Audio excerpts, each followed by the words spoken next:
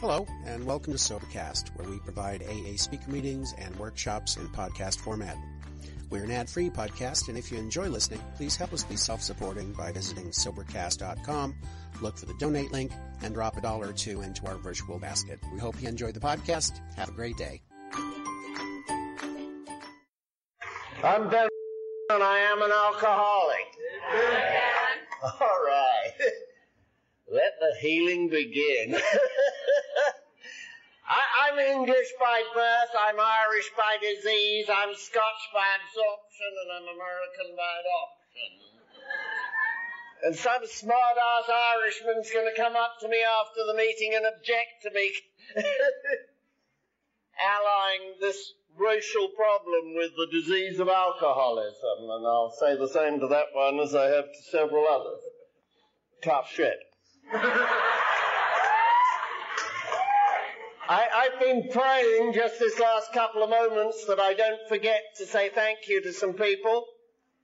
And I want to say thank you to Erin for organizing this whole thing, and to Phil and Chris who invited me up here, and Eddie and Jean who looked after us so well this weekend and have ferried us around, and some old friends of mine haven't seen for a long time, David and Adrian, and Dean here, my buddy, and Phil from Reading, some great people, and I just want to, renew those old friendships. That's a wonderful thing about AA conferences. And the other thing I've been praying frantically about is that I don't use the F word this morning. I know that there is no tradition about cleaning up our language in Alcoholics Anonymous.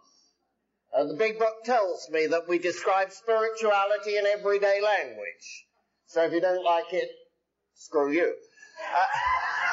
But I don't want to use the F word, and I'll tell you why. It's just real practical, because I was speaking at a Christmas meeting a couple of years ago, and I used the F word, and it didn't sit quite right, but it sort of described what I was talking about. And right after I'd spoken, the chairman of the meeting came up and asked if anybody owned a black Jaguar. Well, I just happened to own a black Jaguar at that time, and I wondered why he was asking, but a tree had fallen on it, you see.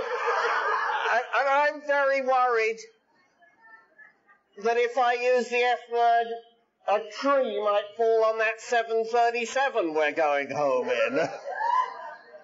That's the only reason. So I'm just trying to clean it up and give you a message of hope. A little bit of hope, anyway. Wasn't Edie wonderful? I love that lady. Oh, God. I laughed and I cried, and then I wondered if I'd have anything to say. But we can trust. I'm a shy, retiring, sensitive alcoholic.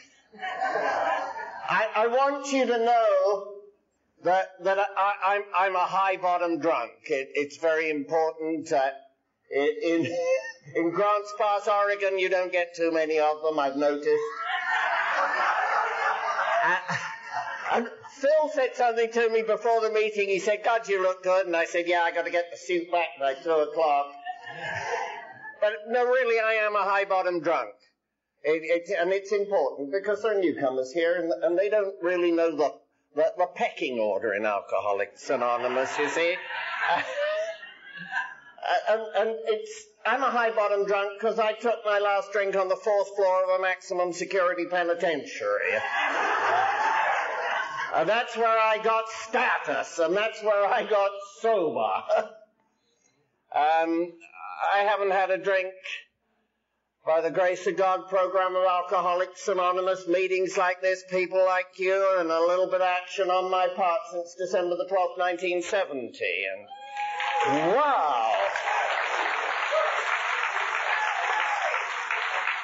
9,275 days. And I haven't taken anything, I haven't poured anything down my throat, stuck anything up my nose, in my ears, in my arm, or up my arse that had changed my mind.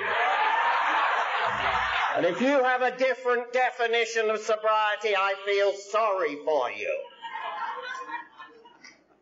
And there will be those of you who are taking some of that non-habit-forming shit who tell me that it's prescribed by a doctor, so it's okay.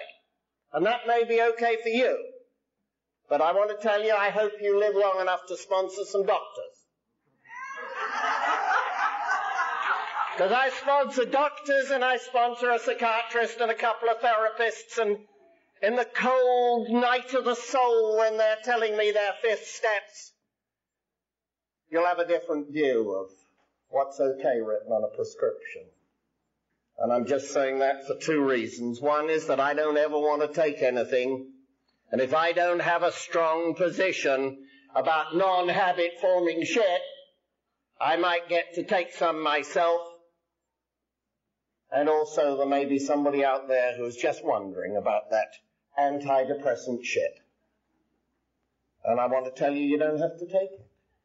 You just don't have to take it. And if you look around and see the people who are taking it, they're all so depressed. They're such a terrible advertisement for the stuff they're taking. Anyway, let's get off that and get on and talk about alcoholism, which that's part of, I suppose, and recovery and all this good stuff. And it's May in Grants Pass, Oregon. Wonderful. I got to tell you, I drank. I do not come from the school who wants to talk just about recovery, because my sobriety is unimpressive even to me if I don't tell you that I drank. You know, I know people who've been sober longer than me, and their sobriety doesn't impress me at all, because they didn't drink like me. I drank anything I could get my hands on. I drank for England. I want to impress you. I was on the international team. Didn't get a lot of recognition for it. But it was one of the reasons I never wanted to come to America. I want to tell you this. It may offend some of you. But I didn't ever want to come to America because you drank so badly. A couple of reasons. It seems that you didn't have a stomach for liquor. And two, you have a quantity problem. And I was many years sober before I understood the problem that I'd had. I'd been drinking 20-ounce pints for the whole of my drinking career. And you guys have been getting away with 16-ounce pints. Now, that's a big handicap for a guy like me, but I overcame it. I drank those big pints. And I got to Alcoholics Anonymous. I drank a lot. I do not come from a deprived background. I owned 3 racehorses when I was 18. I want to tell you about that because I used to be a skinny little kid and I was a coward. It's very important to tell you I was a coward. I've got a lot better since I've been telling meetings of Alcoholics Anonymous when I'm frightened. And one day I told you I was a coward, and it got better after that. It's amazing how it's like a sort of measure of our spiritual well-being is how early in the day we laugh at ourselves. I want to tell you how early today that I laughed at me. You will not notice, but I am wearing identical coloured grey socks, but one is longer than the other. And I said to Prudence, I don't know about this, will they notice? And she said, I'm not sure. And I was worried you'd laugh at me, so I had to tell you so we can laugh together. I was such a coward that I had to do something about it. I was so afraid that I had to do something about it. I did not like the discipline at home. I come from a family, and I have no idea whether it was dysfunctional because I have nothing to judge it by. And so I'm not going to complain about the dysfunctional family I was brought up in. I'm going to tell you and take responsibility for 2 dysfunctional families that I am the co-founder of. And by doing this, we get well. This may shock you and some people may want to leave, but this is not therapy we're indulging in. This is Alcoholics Anonymous. And we take responsibility for what we do and we quit complaining about what happened to us. Wow. That may not be popular.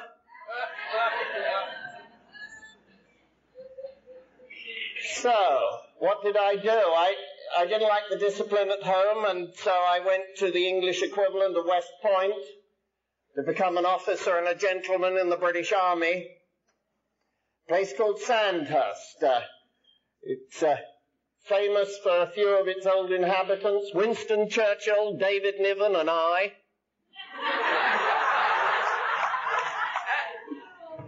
Three great alcoholics. And I looked around and I saw people who were not afraid. And I thought the answer is to do what people who are not afraid do. Because I don't like being afraid. Now, I did not sit down with paper and pencil and take a written 10th step on this. I just saw that I was brought up, as I say, with racehorses, and I was a skinny little kid, and the people who didn't seem to be affected by fear were steeplechase jockeys. And I knew quite a few of them, and so I became one. And it's a very scary sport. I went out there on the track, and I broke myself up pretty bad a few times, and I overcame the fear. Somewhat. Until it sort of, it overcame me. But what happened, I want to share with you a day. I was 19 years old, and we had a little horse that we bought out of France, and we ran it at this race meeting, and I rode it, and it won, and the tote paid 34 to 1 that afternoon, and I had more money than I'd ever seen before. And after we'd collected the money, they wanted me in the middle of the winner's circle, and I went out there, and there were some television cameras on, and I got to receive this cup, and the person who gave it to me was the Queen of England. And I was 19 years old, and I was a shy little kid from the country, and I had arrived, and I walked back into the changing room, and I changed opposite Fergie's dad. It was amazing, long time before she was born. But I was in high company that day, and I did a little bit of inventory as I sat there pulling my boots off, and nothing had changed. Nothing had changed. I'd planned this for 2 years, and I'd gone through every fence we were going to jump and everything, and I'd planned it, and it had come off just like that, and nothing had changed, and I'd still got that hollow feeling in my stomach. And I never gave anything my best shot from that moment until I came to Alcoholics Anonymous. And I got a call from my baby sister a couple of years ago, and they ran the movie, the newsreel of that race 40 years later, and she'd just been watching it on television, and she called me up, and I thought, wow, you know, if they'd run that movie every day for 40 years, it wouldn't have been enough. There is not enough for a guy of my type. They issued me with a dictionary before I got a big book of Alcoholics Anonymous, and the dictionary missed that one word, enough. And when you don't have the word enough, the meaning of all the other words changes. And booze was beautiful. I got to share with you, I loved booze. Because, you see, it did for me. Now, the non-alcoholics, the people out there who are not needing to come to us, booze has never done anything for them. And if it never did anything for me, I'd have never let it do anything to me twice.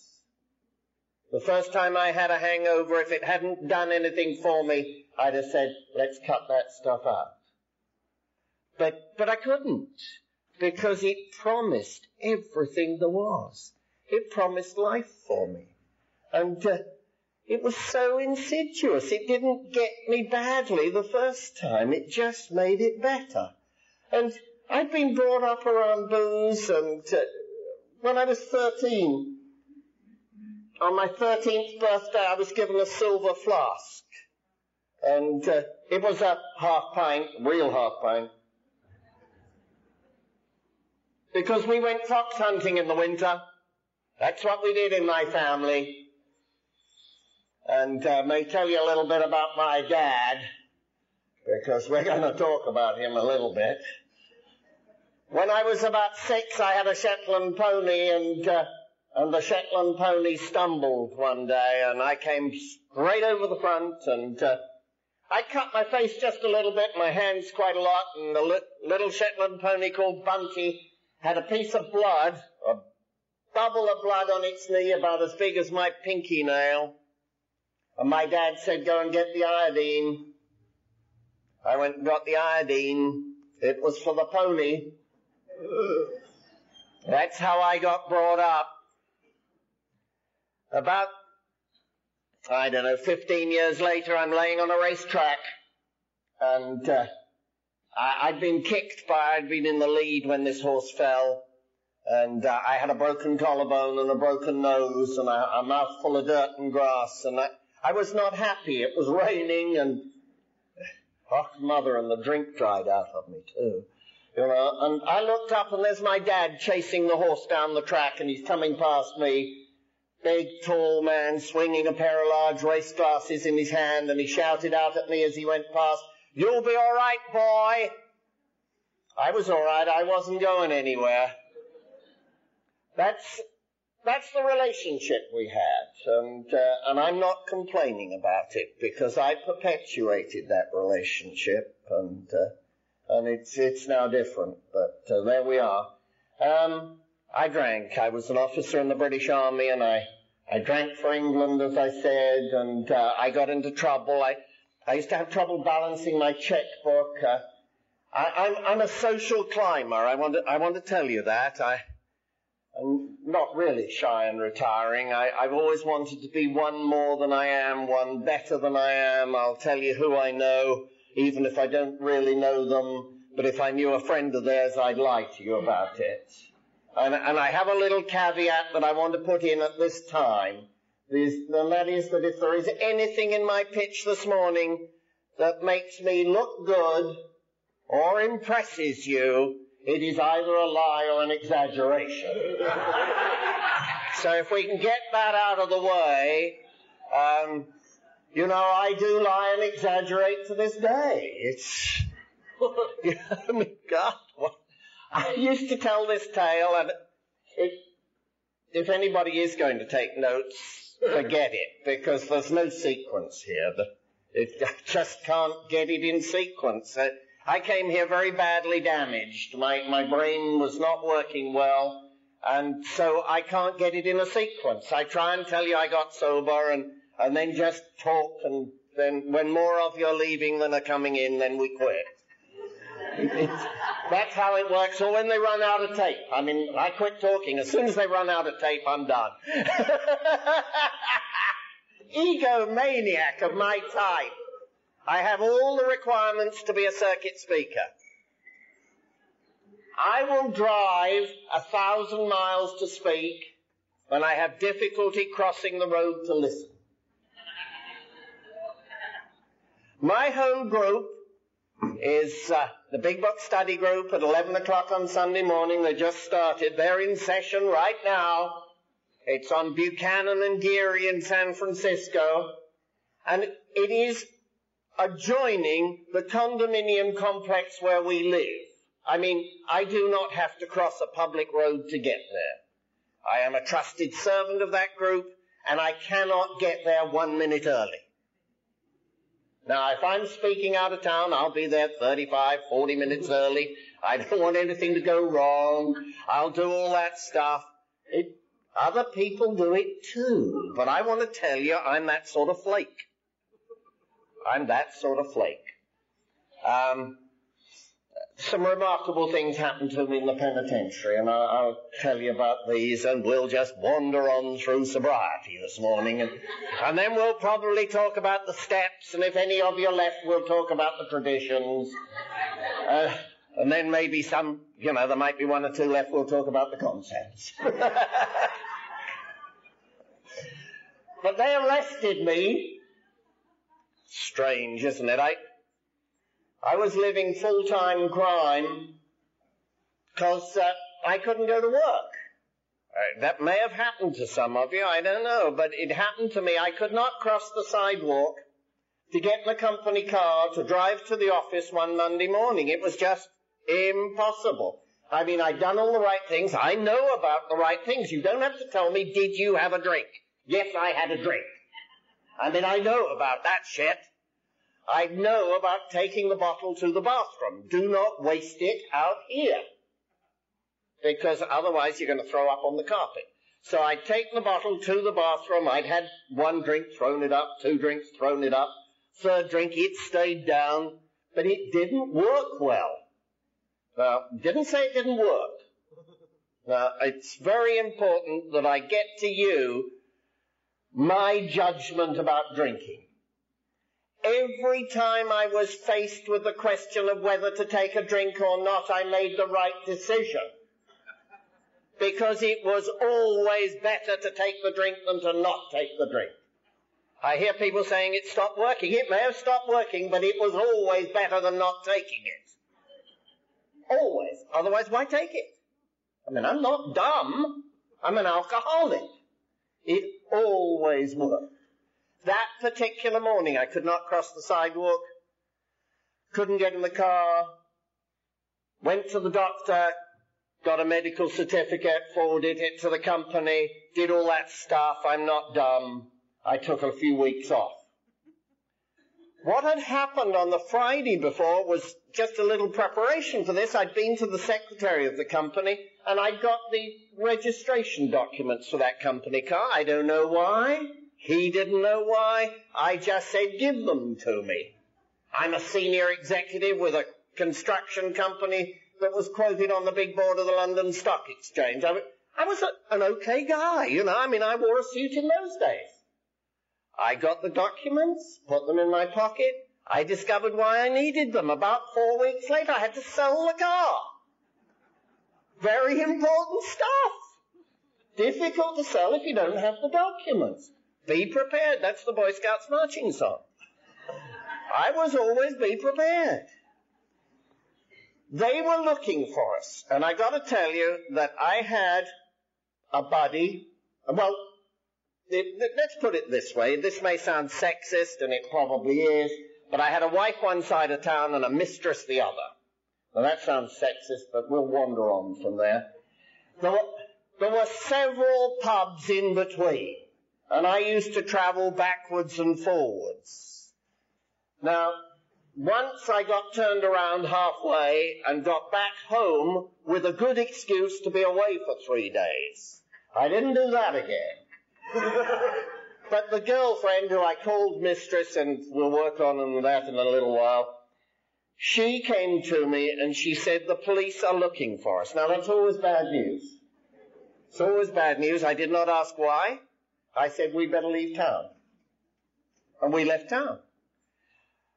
We got out of town and we pulled into the first pub on the left-hand side of the road. Now, I've got some advice. There are going to be some people here who drink again, and I need to give you advice. This is the only advice you'll get this morning. You'll get a lot of opinion and shoulds and musts, but this is advice. When you drink again, always drink on the same side of the road that you drive.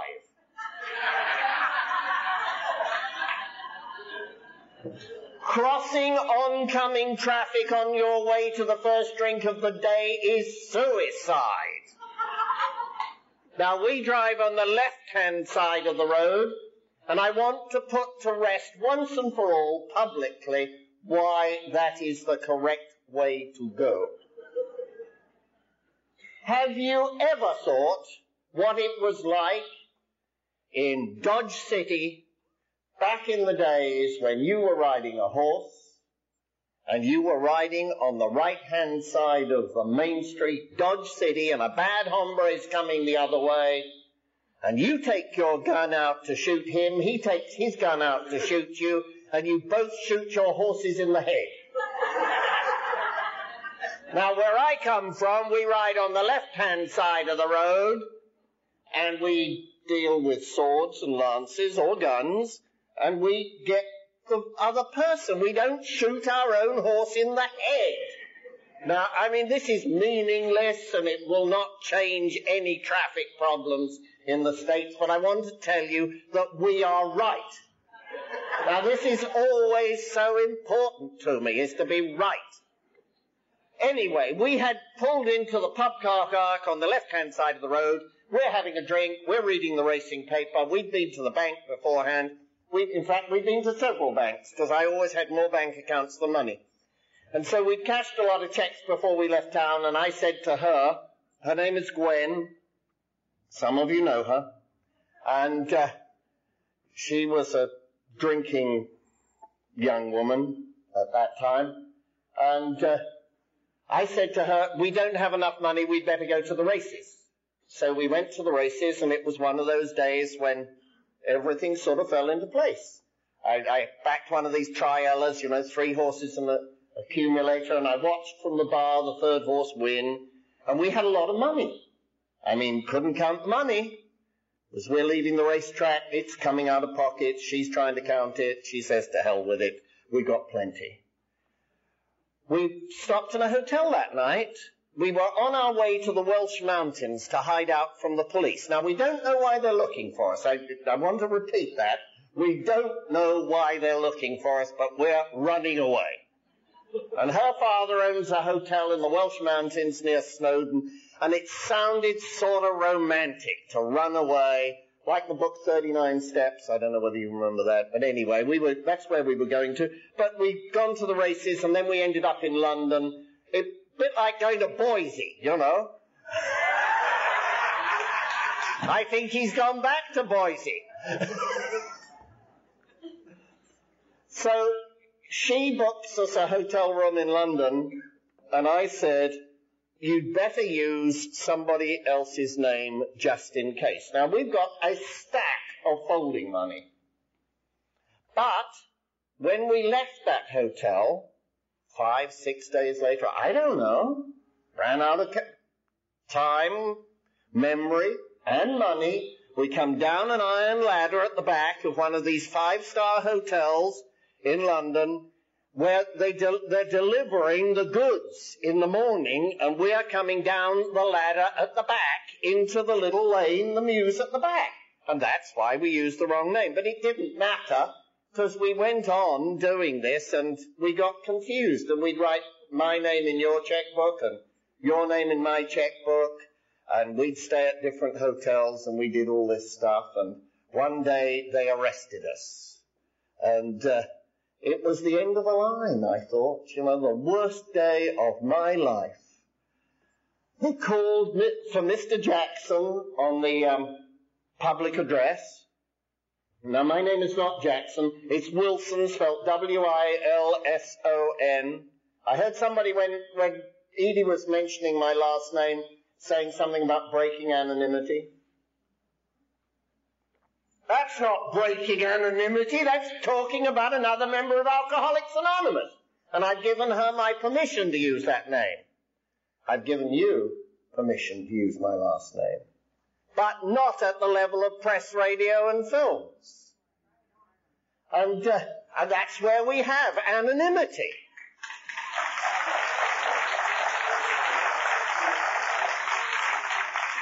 I go visiting some anonymous member of Alcoholics Anonymous in a hospital, I have to break his anonymity to find out who he is. He hasn't told me his last name, and I'm looking for Pete P. And they say, we don't have a Pete P. And I said, well, he belongs to my group of Alcoholics Anonymous. Or something, I mean, how do I get to see him? And they say, oh, he's a drunk. Yeah, we'll find him. I also give you that name because it's in I nearly said the London telephone directory. Have an identity crisis. It's in the San Francisco telephone directory. There were 2 Ben Wilsons for a long time. The other guy couldn't stand the heat. Somebody from out of town called him, And he said 9319555 and hung up. He knows my number better than I do. He has gone ex-directory or whatever you call it here. Unlisted, thank you. Yeah, I need an interpreter. I have a problem with the language a lot. So, where are we? We're on our way to Alcoholics Anonymous. We're getting arrested in the Royal Oxford Hotel. The man asked for Mr. Jackson. I said, hang on, honey. I went out there, 2 men with shiny shoes. The detectives in England, it took them a long time to realize that if they were going undercover, they had to wear dirty shoes. Because you'd see them with awful old jeans and a sweatshirt on and highly polished shoes. I could spot them walking into the pub, you know. And he asked me if I was who I am, and really my name is Rodney David Wilson, and he had a badge, and he asked me and I said yes. He said, go and get the young woman out of the restaurant, he said, and don't try making a run through the kitchen. We've got somebody there, he said, but don't make a fuss. I went to the table, and we had done, you know the first things first slogan? Do you know what that means? That means, what food goes with this wine? And we had ordered a bottle of wine each, because that's the way we did it. And there was about half a bottle left, and so I drank that, and then went out to get arrested. It's time to tell you about social drinking just for a moment. I digress a little bit, because my mind is badly fractured. It's a disease of broken gauges, this. I want to tell you about social drinking, because there are people who've just got here from therapy who really want to be social drinkers so badly. I mean, they just want to be social drinkers. And it's sad. It's really sad, because there is nothing so obnoxious as social drinking. I mean, you know, give me a drunk of my type, you know, a guy who's got one in each hand and a bottle in his hip pocket and's going for broke. That's the guy. You know, I used to take the cork out of the bottle, throw it in the fireplace and say, we shan't be needing that. But a social drinker, you know, they were out on Friday. They're always out on Friday, social drinkers. And the one I want to tell you about, he left the office at 4:35. Everybody else had gone at 4:30. He's the guy who locks up, you know. He's the guy who's going to make vice president. The alcoholic had not shown up that morning because it was Friday. But our social drinker drives home past 15 or 20 bars. The car does not swerve, just straight home. He gets home, showers, shaves, changes without benefit of alcohol. Already this is a sad story. He goes out to dinner. The table is not ready, so they go into the bar. They order 2 highballs. Half finished, maitre d' comes in, calls them to their table. They leave the half-finished highball on the bar. Now there's a mistake. Go into dinner, order a bottle of wine between them. They do not understand the mathematics of alcoholism. You wait until everybody else has chosen, and then you have the opposite color. 3 of you drinking white wine, I drink red. I get a whole bottle to myself. The worst that can happen in this calculation is I get my fair share. The best that can happen is I'm 3-1 better off. Anyway, they share a bottle of wine, and because it's Friday night, they have a glass of brandy. And then he takes his own wife home. Now, that's not the sad part of it. The sad part is that he got bad breath and a headache, and he never got downtown. And that's what some of you newcomers want to be restored to. It's outrageous. Share with you about the steps, because we're going to talk about the steps in just a minute. If I came to you this morning, and I've threatened to do this, with the formula for how to turn water into Jack Daniel's whiskey for 5 cents a gallon, and told you that it had 12 procedural steps. Out come pens, notebooks. Halfway through, could you repeat the quantity? Is it all right to boil it for 19 minutes as opposed to 20? All sorts of really spiritual questions. And then we just casually mention that there are 12 steps of Alcoholics Anonymous. And I know what you say because it's what I say. Immediately I hear them, I say, what can I leave out? They promised it will save my life, restore me to sanity, and I say, what can I leave out? Now, if I was doing the water into Jack Daniel's whiskey, the 12th step you can leave out there, because it says mature in an oaken cask for 7 years. You know you can cut that out. But here we are, dying. And we say, what can I leave out? I'm talking to a guy on the sidewalk the other day, and he said, I gave him my card, and he said, I was at this meeting, he said, 9 years ago. I said, oh? He said, you gave me the same card 9 years ago. I said, that's right, probably did. And we get into this conversation, and he's a newcomer again. And so I talked to him about getting on with the steps. And he said, I'm not comfortable with that. Well, I know where he heard that shit. I mean, that's got to have come from therapy. I mean, we didn't say comfortable in the bars. I mean, where can you get that word? But I explained to him about comfort.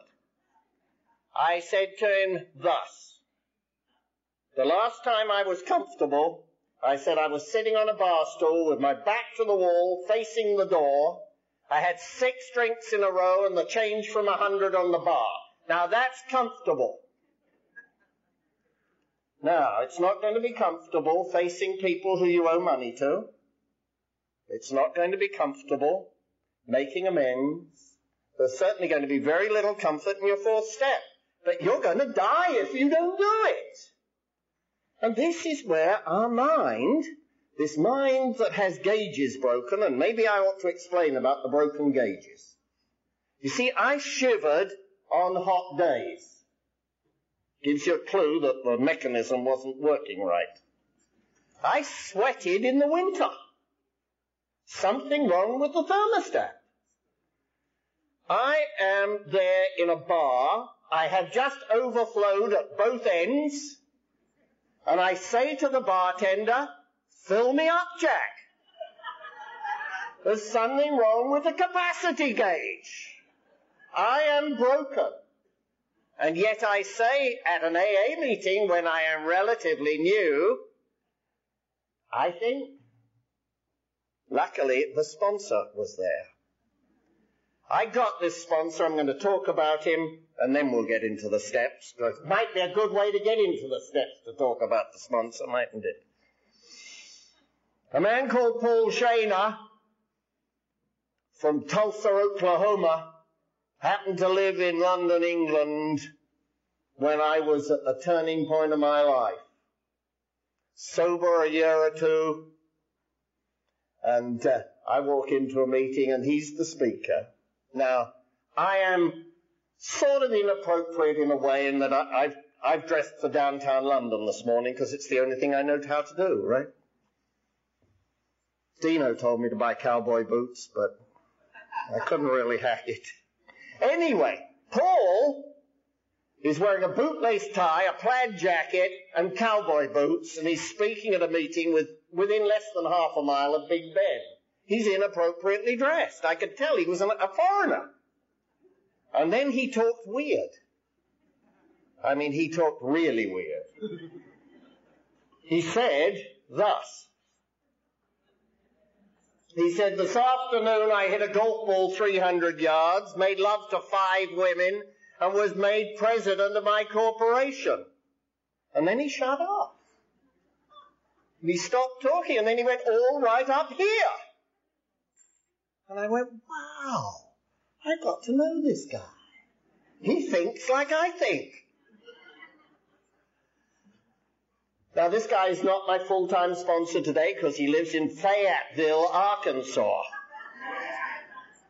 But he still loves me more than I love me, and he still calls me, and I have a sponsor in San Francisco, and I have had for the last 12 years. I believe in having a sponsor who has the same postal sort of address, generally speaking. Certainly the same area code as I have. It's sort of better, because he gets to see me, you know. I mean, I can fake a lot of stuff. But I got to work with this guy a little bit, and I learned sponsor talk. I didn't understand what he was doing. And I learned,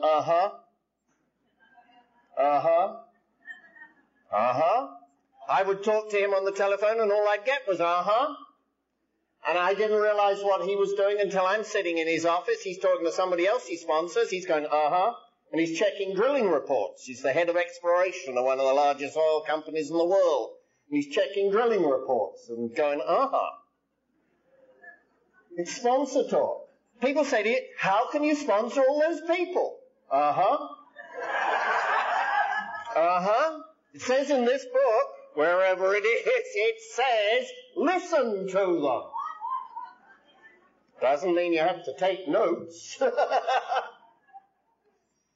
And he said to me one day when I said, I think, he said, I don't care what you think, and I don't give a shit what you feel.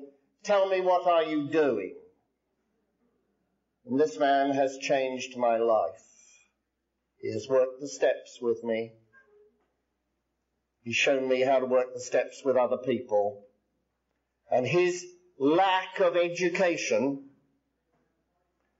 what I'm talking about is he's never been to sponsorship school. So I said he's head of exploration of one of the largest oil companies in the world. He's very bright.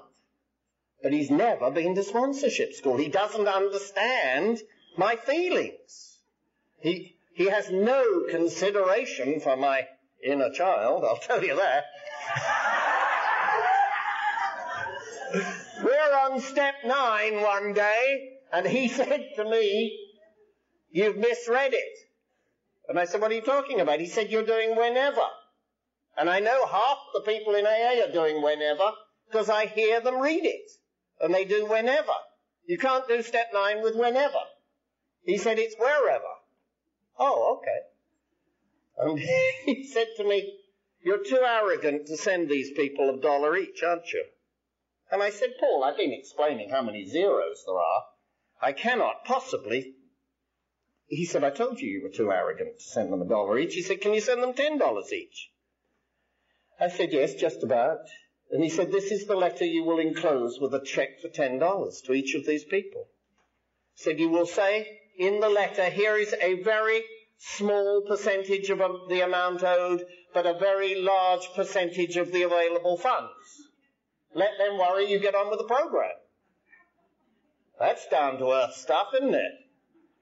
Anyway, we'll start with the steps, because this is what I came here for today. There's somebody who doesn't believe they can sponsor people and their life depends on it. And I want to tell you how easy it is to sponsor people. I want to tell you that if you're listening to people who tell you how difficult the 4th step is, you're listening to people who ain't done it. Anybody who says the 4th step is difficult has not done it like it says here. If you've done it like it says here, you will be so overjoyed you cannot stop passing it on. So, here is how I do it. And the experience that I have is that we start at step 3. Now, this may seem Irish to some of you. But I have good grounds for this. It says right after the 3rd step prayer, it says, God, I offer myself to thee to build with me and to do with me as thou wilt. Relieve me of the bondage of self, that I may better do thy will. Take away my difficulties. But thought well before taking this step. In any other educational discipline, it would have that caveat before the step, before the prayer. It would say, think well before proceeding. But when they wrote this, they were alcoholic, we are alcoholic, they know what they're talking about. We didn't know, we'd thought well until after we'd said the prayer. Now we know what we're doing. We've said the prayer. We're in God's grace. Let's do steps 1 and 2. Because I did step 1 in a bar. Some people did it in the closet. I did it in trains, planes, cars, living rooms, whorehouses, all sorts of places. I went into a bar for 2 drinks, came out 22 drinks later. I never once said, I'm an alcoholic and I'm a member of a 12-step program. I just said, hit me again, Jack. Every time I said, hit me again, Jack, after I'd had more drinks than I had planned to have, I admitted I was powerless over alcohol. I've told you I took my last drink on the 4th floor of a maximum security penitentiary. My life would become unmanageable. I've taken step 1. I don't have to do it any better than that, except to share it with people who are new. Now, I did that bar thing hundreds of times. I drove drunk hundreds of times, thousands of times, etc., etc. But if you've done it once, you're in. If you've had a blackout, you're in. You don't have to have any more blackouts than one blackout. And if you haven't had blackouts, it doesn't exclude you. That's a bitch, isn't it? I love this thing about definitions, because I was looking for a definition of an alcoholic. And somebody said, we don't deal in definitions, we deal in descriptions. I'm a description, I'm not a definition. So step 2, everybody's taken it this morning. Everybody's taken step 2 who's got through the doors of a meeting of Alcoholics Anonymous. We came to listen, which is coming to believe that the power of Alcoholics Anonymous, which is greater than the power of the individual, can restore us to sanity dependent upon the working of the next 10 steps. I believe my understanding of sanity is that I don't drink whatever happens. That's sanity. I have not been relieved of craziness. I have been restored to sanity. On the bottom of page 63, where it says, where it gives the 3rd step prayer, the first word of the last sentence is next. It is one of the very few words in the English language that cannot be misinterpreted. It does not mean when you come back from the bathroom, when you return from vacation, when your sponsor says you're ready. It means next.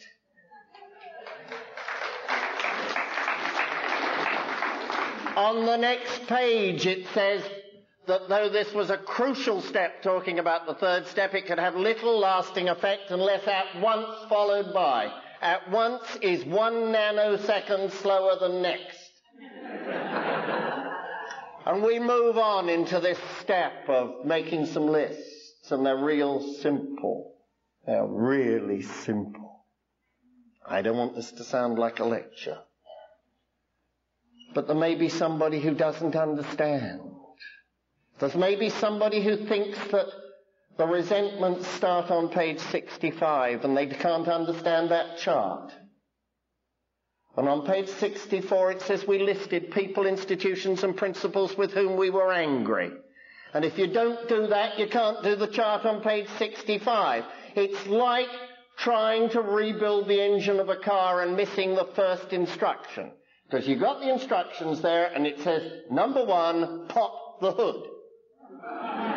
Now, if you don't pop the hood, you can't get the spark plugs out. It's just the same with the inventory. If we go past one instruction without following it, the minds go to jello. They cannot absorb anything.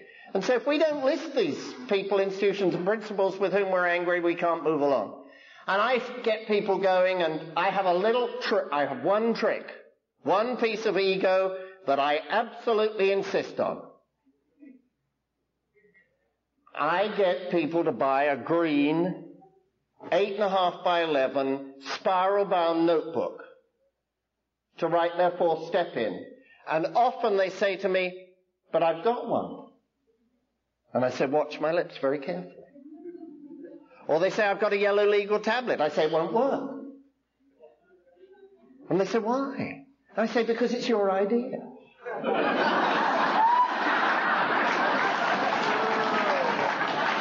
Now, I was thinking about this emotionally involved thing the other day. I just want to throw this in right in the middle of the fourth step about emotional involvement. People, I don't know what the guidelines are here in Grants Pass, how long you shouldn't be emotionally involved for. But what a stupid thing to say to an alcoholic. I'm emotionally involved with my green spiral-bound notebooks. I'm emotionally involved with ashtrays. I mean, for God's sake, you tell an alcoholic not to get emotionally involved. I'm emotionally involved. I'm emotional. Anyway, that will move along. Get to that in a minute. And I get people, they write their mother's name and all this stuff and all the people, and we just move along. And it's incredible. But, you see, I couldn't do it that way to start with. And I want to share with you my 4 steps. Not all the details, but I'll tell you the worst parts. Because that's how it works best, right? The first time I'm sitting in a meeting of Alcoholics Anonymous, I look up at the thing, the steps on the wall, and I know that I can't join Alcoholics Anonymous because I've never done anything immoral. I had 135 felonies when I was in that penitentiary, but I could not see immorality. And I am worried that you will not accept me in Alcoholics Anonymous unless I can write down something immoral, show it to the group secretary, and get to be a member. And I didn't pray because I didn't believe in God at the time, so I just had thoughtful meditation, and then I remembered. I used to give bad checks to hookers. And you may laugh, but my membership of Alcoholics Anonymous depends on kiting hookers. Because I said to myself, that's it. I'm immoral enough to join this crowd. And a little bit later, I took a 4th step on a 3x5 card. And I haven't had a drink since. I took it out of the 12x12, those 7 deadly sins and the greed, pride, lust, all that stuff. And the people down the side, and I put cross-reference and put little check marks. And I haven't taken a drink since. That was 24 years ago I did that. And then I tore it up in case anybody cracked the code and found out about my life. And then I wrote the great British novel. Some of you have been writing the American novel. I know that one. It's like ours, only ours is better written.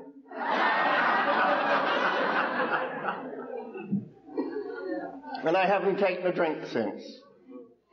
And when I was 3 years sober, a man called Sam came to me, and he was 2 years sober, and he said, Ben, I'm going to drink tomorrow. What can we do about it? And I said, Sam, you better take a 4th and 5th step, and I'll show you how. I picked up the big book of Alcoholics Anonymous, and I made Sam write. And he did his 4th and 5th step over that weekend. And as far as I know, Sam's still sober member of Alcoholics Anonymous. I haven't had a drink since. But the next day I lapsed into an alcoholic depression. Now, if any of you are worried about depression, I want to share some things with you. I don't want to get into a Mexican pissing contest about whether your depression's worse than my depression. But most of alcoholic depression comes from not getting our way.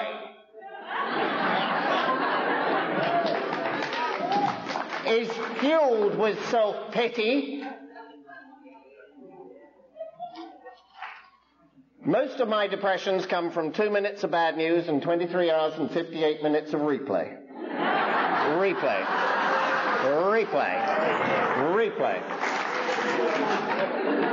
And if you can pass the doctor's office and get to your sponsor, you'll live long enough to pass it on to other people that they don't last forever.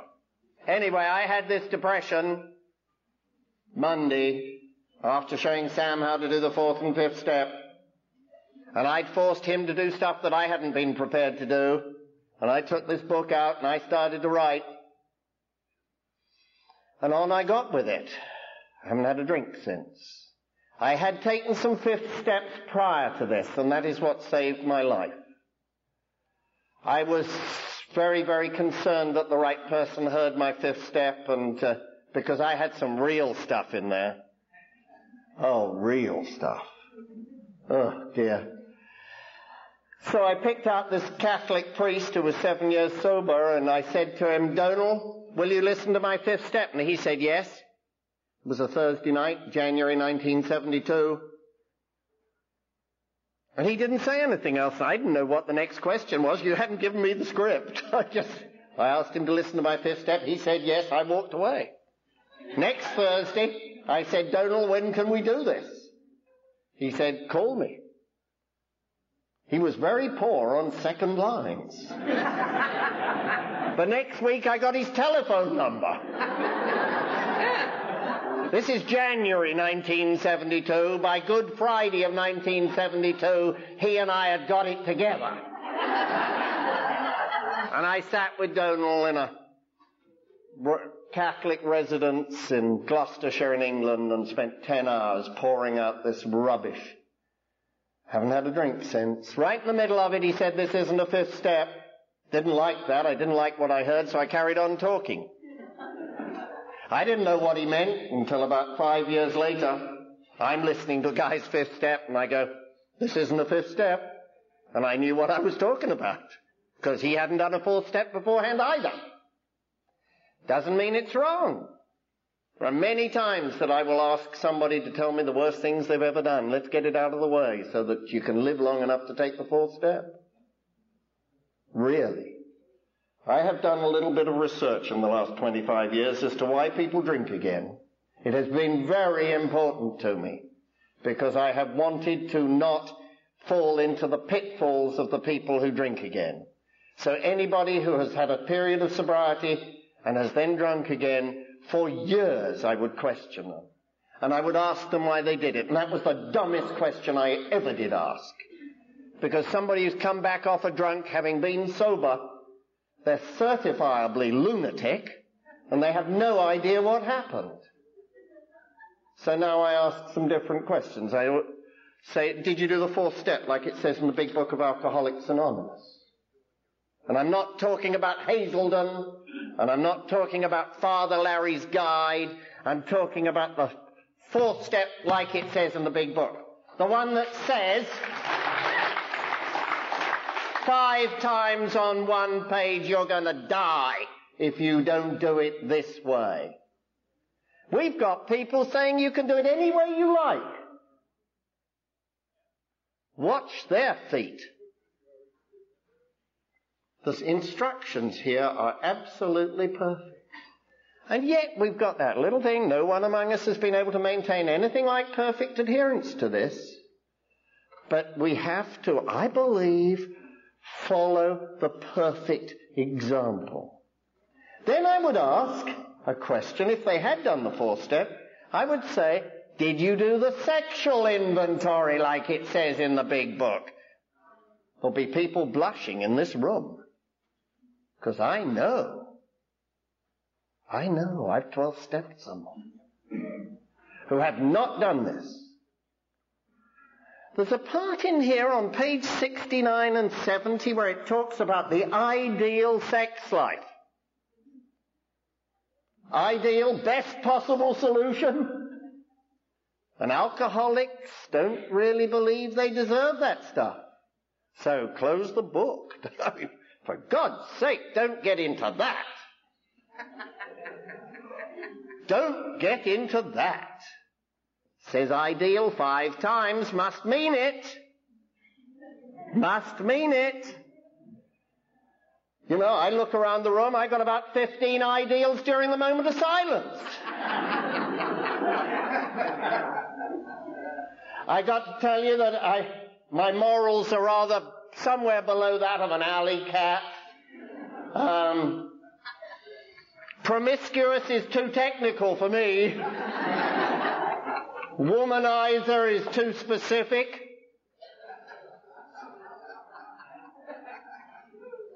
It's bad. I've got to tell you, it's bad. But we need to share it. We need to share it so we can live. I do some once a year, there's a 4-step workshop down in San Mateo, and I get to be the facilitator about once a year. It works for 4-week cycles. The 3rd week, which is about sex, the audience drops by a half automatically. But not when I do it, because I harass them so badly at the 2nd week that they have to show up. And it saves their lives. Step 6. I used to think that said shape up and praise God. It's the most misunderstood step in the program of Alcoholics Anonymous, I believe. It means we don't do nothing. Get out of the goddamn way. It's wonderful. I love what the big book says about it. If you're not willing to have God remove all these defects of character, pray. And then it doesn't say what happens if you're still not willing. Doesn't say pray again. Doesn't say call your sponsor. Just says take the 7th step. It's a move along program. Now, I've instituted another step. I know that there are perfectionists, ideal, purists here, but there is step 6A. Without it, I do not believe we will last in the program of Alcoholics Anonymous. Step 6A says sit and suffer sober.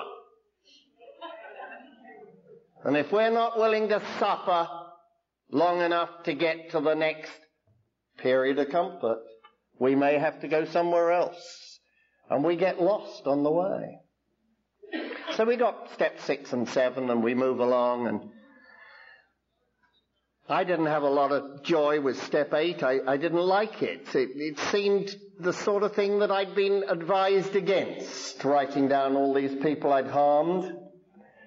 And I killed a man in 1955, and I didn't remember it until I was a year sober. Alcohol is beautiful. It absorbed the memory of that man's death until I was a year sober. And I knew that I could never make amends to him, and so I kept him off the list. And then one day I knew I had to put him on the list. And I had to be willing to make amends to him. And through sponsorship, I sponsored a man who had run PCP up to the state of Oregon from Mexico. A lot of kids had died as a result. And he was sober a few years when I started to sponsor him. He moved, and he'd been sponsored by somebody who got him to write letters to the kids who died. And we don't know who they are. And I didn't know who this man was. I have never known his name. I just know that he died because of me.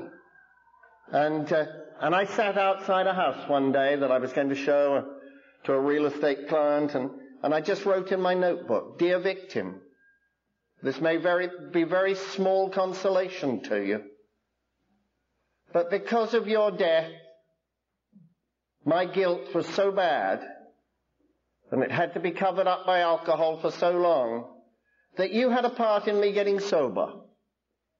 And that because I'm sober, there are some other people who've got sober. And you had a part in that." And I wrote "love then," and closed my notebook, and I was done. It was okay. A lot of people will say there are, in step 9, that we can't make amends to all these people because we don't know where they are. And I want to tell you about Larry Major. Larry Major was a steeplechase jockey back home in England, and he was a drinking buddy of mine. And he owned a bar. He'd retired from the racetrack, and he owned a bar, and I was in his bar one day, and we were going on to drink somewhere else. And I said, "Larry, I need some money." And he said, "Well, I'll cash you a check." And of course I had checks.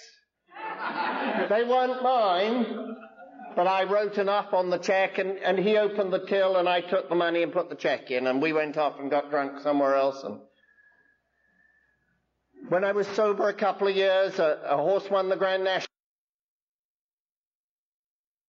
by a friend of mine, and I had a lot of money on it, and I started to make my first financial amends out of well-to-do's Grand National, and I sent money to Larry Major.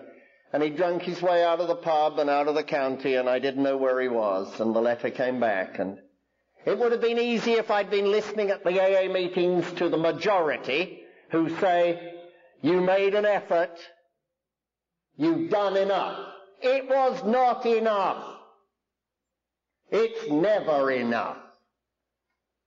I know a lot of people in the world of horse racing, and I kept asking where Larry Major was. And one day a man called Nimrod Wilkinson called me, another ex-jockey, and he said, this is Larry Major's telephone number. And I took a deep breath and I prayed and I said the Serenity Prayer because I didn't want to make this call. I mean, it was all right whilst I was looking for him, but now we got to talk to him. And I picked up the phone and I called a number in Liverpool in England and I said to Larry, this is Ben Wilson, how are you doing? And he said, hi Ben, how's it going? I said, about that money I owe you. And Larry said, what money? You see, it wasn't my check and he didn't know whose it was and he was in a blackout and he had no idea that I owed him money. And I sent him the money. Christmas morning this year, I was talking to Larry Major on the telephone and he's 20 years sober. And maybe that wouldn't have happened if I hadn't made amends to him a couple of years earlier. It took me 17 years to read the 10th step. You see, I miss words. I thought it said if we were wrong, promptly admitted it. Can't take the step. It says when we were wrong. That means you and me are going to be wrong frequently. There is no disgrace in being wrong. I was brought up, a lot of disgrace in being wrong. It changed me. I had a 10th step book for a long time, and the last 10 years I haven't written as much as I did the preceding 10 years, but I had this 10th step book, and I used to write what I was afraid of, who I resented, what I should have done that hadn't done, and what I had not done that I should have done. I don't know whether I got that right, but you got the point. And today I do it slightly differently. I talk to 2 or 3 guys very frequently. I share with them what's going on in my life, and I move along to step 11. And this last year, we got married. This is a we program. You can't do an I program with marriage. Prudence and I got married on November the 21st last year. And, yeah, that's pretty good, isn't it? I am wearing a wedding ring for the first time in my life. I was against wedding rings. They ruin your sex life. We got married in Tahoe at Vista Point, and we had these 2 boxes for the wedding rings after the ceremony. And I looked at Prudence, I said, what the hell are we going to do with these? I don't think we'll be needing them. It was like the cork out of the bottle.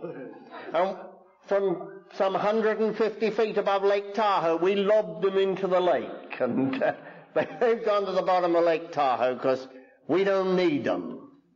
And since we've been together, we've meditated together. My meditation has become more formalized. I don't know whether that's necessary or not. I don't know whether prayer is necessary or not.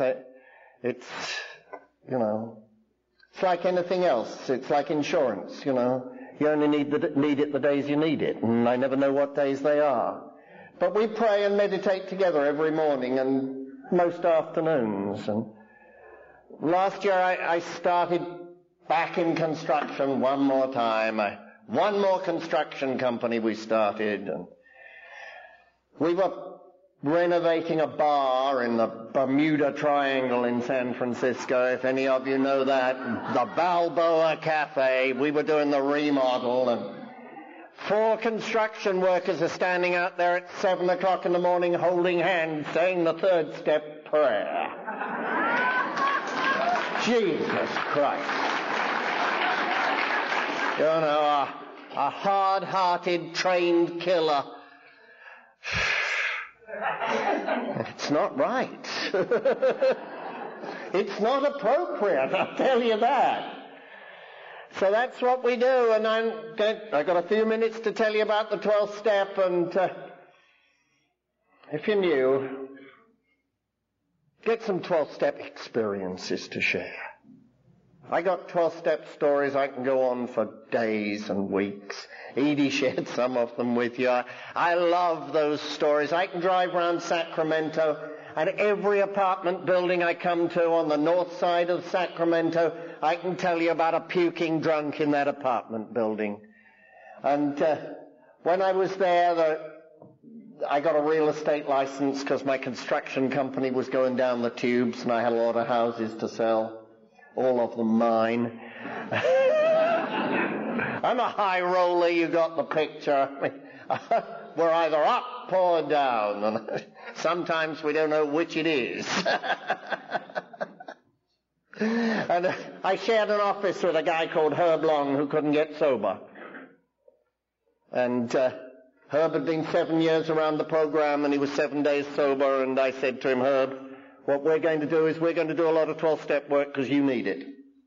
And I called central office and I said, every 12-step call for a man north of the river during the day comes to this office from now on. And we 12-stepped everybody, Herb and I, and we just went out. He's just celebrated, I think, 14 years of continuous sobriety. And we went to bars, we went to apartment buildings. We didn't go into bars, we went to them. And I want to share this with you because there are people who will make a decision not to go on a 12-step call because the man or woman is in a bar. I'm going to take the excuse away from you. This is what you say. You say, put down the drink. Stand outside the bar. I will pick you up. Okay? Real simple, 3 lines of script. Herb and I pull up outside the Hofbrau. They normally say, what car are you driving? I say, none of your goddamn business. If you're not standing there, I shan't slow down. Well, this guy got the instructions, but he got them a little bit wrong. It's 110 in the shade. It's midday, high noon in Sacramento, outside the Hofbrau. And this kid's sitting on a case of Budweiser. But we picked him up anyway. I was speaking in Sacramento a couple of years ago, and he drove 150 miles to come and tell me he was 7 years sober.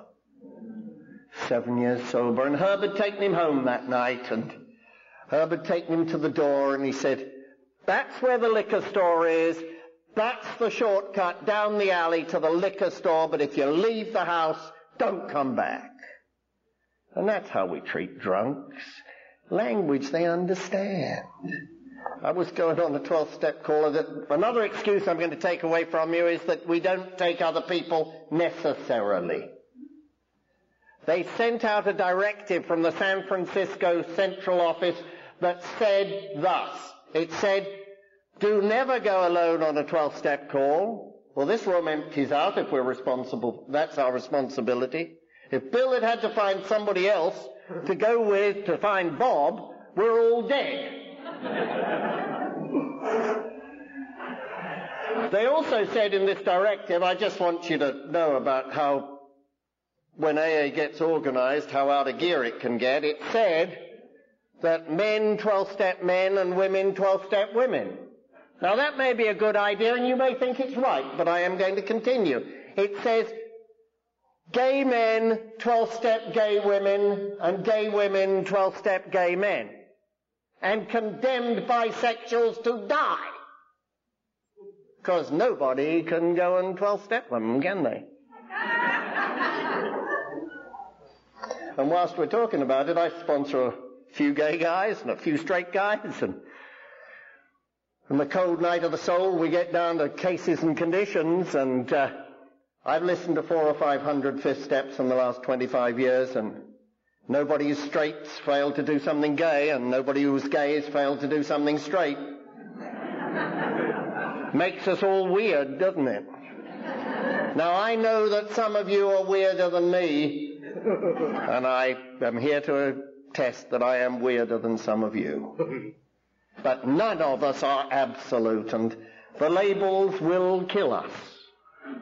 The labels kill us, and they get in the way of our 12-step work. Anyway, Folsom, California, we're getting close to the end.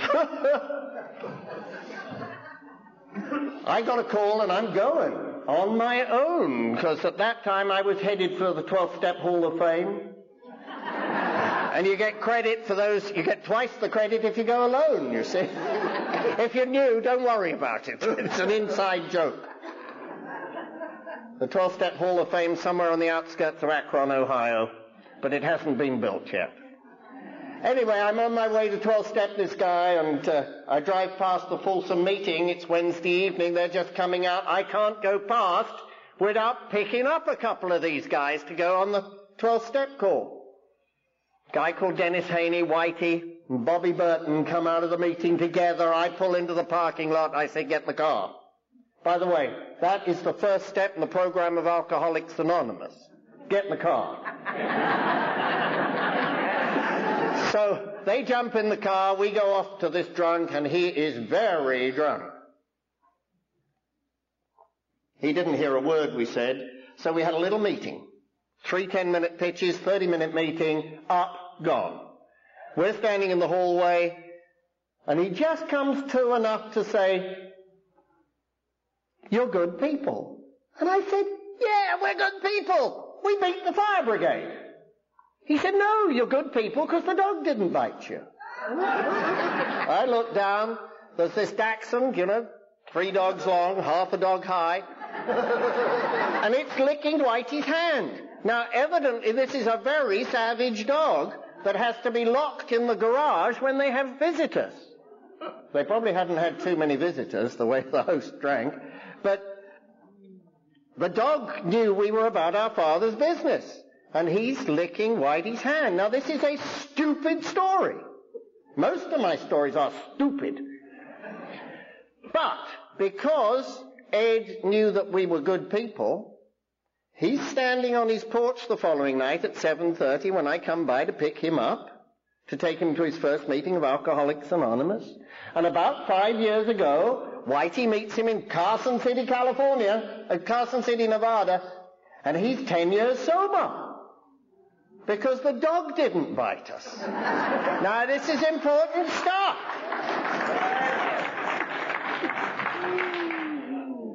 Now, I got another dog story I want to share with you. A couple of them, actually. I had this lower power. He's a little blonde Cocker Spaniel, and Phil knows him. And he died a couple of years ago at Christmas. Christmas Day, he had a heart attack. There were 45 AAs in the house, and Angus was amongst his friends and had a heart attack, and we had to put him down the next day. But one day we get a call, and I'm out, and the dog answered it. I mean, this is strange. He just knocked the telephone off, and John's one day sober, and Angus is barking at the telephone, and John's saying, "Hello, hello," and Angus is barking at him, and it was his first call for help after he got telephone numbers in Alcoholics Anonymous at the meeting the night before. John Nolan's 15 years sober. It works.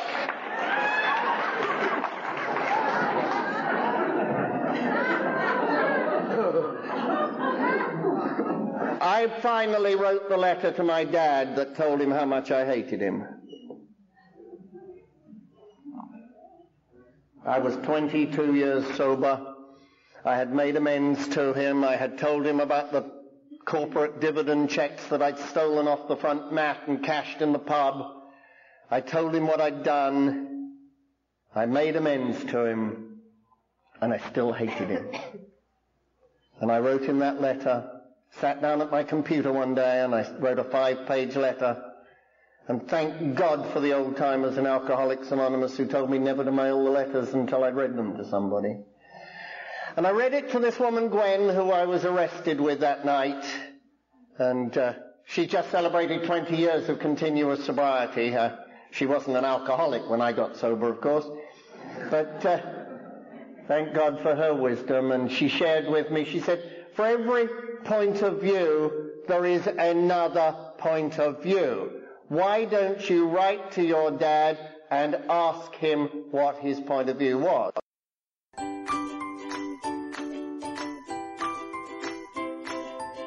Thanks for listening. I hope you enjoyed the podcast. Sobercast is ad-free, and we'd like your help in order to keep it that way. So if you'd like to help us be self-supporting by pledging $1 or $2 a month, visit Sobercast.com and look for the donate links. Thank you very much.